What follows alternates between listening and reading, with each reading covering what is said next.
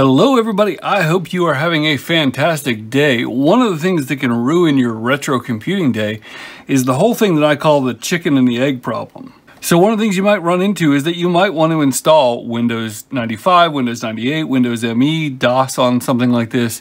And the problem is you can't boot to a floppy drive because you don't have one or it doesn't work. And then all of a sudden you can't put a CD-ROM drive in it to boot that way. You can't put a USB in it because it doesn't have it. And so you just sort of run into all these different things where you start building virtual machines and all kinds of crazy stuff to just get the machine up and running. Well, I have a better way. For the longest time, I used to use these compact flash cards, and they were good, but they're expensive, and they're getting harder to come by, and these things are just rebadged commercial cards that have been around for like 30 years. This thing is probably 30 years old. You can just see they stuck a new label on it and called it a 2 gig card, and that's about it. So I have switched basically exclusively, and I didn't think that they would work as well as they did, but I have switched almost exclusively to these little SD to IDE readers. And in fact, I made my own enclosure. I'll share the link with you. This one could be printed a little bit better, but I made my own enclosure, biased it way over here to the side so that I could put the power cord this way and go down or go out the back or whatever. But something like this, you put a standard SD card, which is readily available, or even a micro SD with an adapter, and then your IDE cable, and you are up and running. But that still doesn't solve your boot problem. Now, I will say before we get started that I'm a big fan of buying legitimate SanDisk Ultra cards. You can buy whatever size you want. These are 32s. They seem to be fine for most things I'm doing, but you can definitely get bigger ones for this. And so I tend to use these because they're quality and they work well and work fast and all that. But the question is, how do you get Windows 98 on here and actually install it? And so the problem is you can't just clone one because the hardware will be different and the thing will just crash. So you actually do need to install it on the machine that you are using. And so I have a better way, and I'm going to go over to the computer and show you. So some kind soul over at archive.org uploaded this, and I think this thing is an absolute game changer.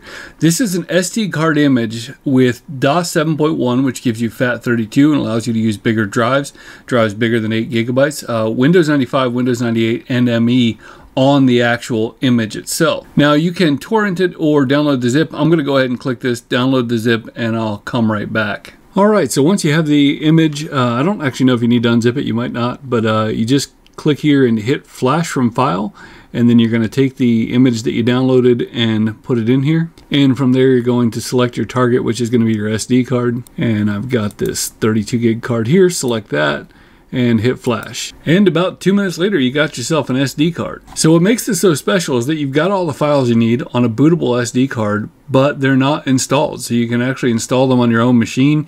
You're not trying to get these files over there or anything like that. This actually contains Windows 95, 98, and ME.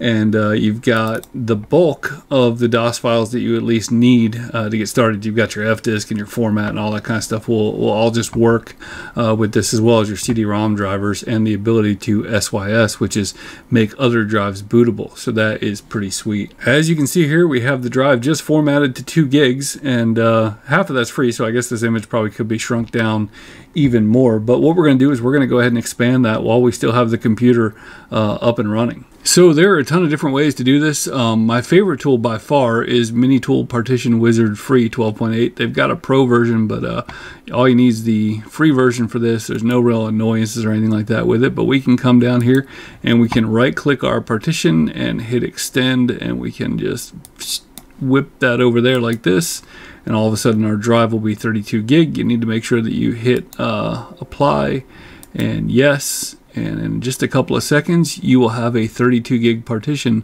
with all that stuff on there. Alright, and once you get the message that all the applied changes have been successful, you can go ahead and eject the SD card and bring it over to the computer. Alright, I want to go over a couple of notes of hooking these things up. First of all, you don't have to use something like a 5 1/4 inch adapter. You can use one that'll go in a slot. I like this design. There's also a reverse version that puts the power down the bottom. Speaking of power, there's some things you need to know. First of all, the board can technically sometimes power itself over the IDE, and that could actually be problematic if you have a couple of them in there. You may think unplugging the power will just disconnect the drive, but you could accidentally still be using this drive. I've run into that once where something was booted and I thought that there was no way it could be, but sure enough, the IDE cable gave it power. You can use the Molex connector, but it will stick up higher and take up more space. So the Berg connector for the floppy is kind of my preferred way to do it. These things also aren't labeled pin 1, and you might not have the little notch on your thing here. So just like most IDE hard drives, the red stripe goes toward the power connector. Now, if your power supply does not have the connector that you want, there are a couple of options, and I'm going to show you the worst one first. Anytime you get these things new, the Molex connectors, you can see here, just wiggles all around, and it makes it super easy to push out the back. So if you're going to get an adapter like this, I highly recommend you know, just gently getting it all lined up. And then I actually fill the back of this with hot glue so that these things can't push out. You don't have a problem on the Berg side, you always have a problem on the frickin' Molex side. It will just ruin your day. I mean, like, it can take 30 minutes to get one plugged in. If you're using a more modern power supply, now these connectors get a bad rap for powering things that are really power hungry, but that's not the issue here. You can use the SATA to Berg adapter, and as you can see, these are chunkier wires and stuff like that. So I do like the idea of using a SATA to Berg connector if you need to adapt to a more modern power supply. But we've got the one that we need, so we're just going to plug it in, and I'm going to get everything hooked up. I did realize, just as I was sitting here, this Cyrex fan is horrifically loud, so I'm probably going to go ahead and swap this fan out, at least temporarily, and then we'll hook it up. Now, one thing to note is if you see all three of these LEDs on solid, that means that your cable is in backwards, so you'll want to reverse that. But this one's good. We've only got 2 on, which is what we want to see. And as you can see, we are booting, found our AMD 233. We can skip that memory test and see if it finds the SD card. And yes, it does. Found it in the secondary master. Probably should have put it in primary master, but who cares? We're going to boot.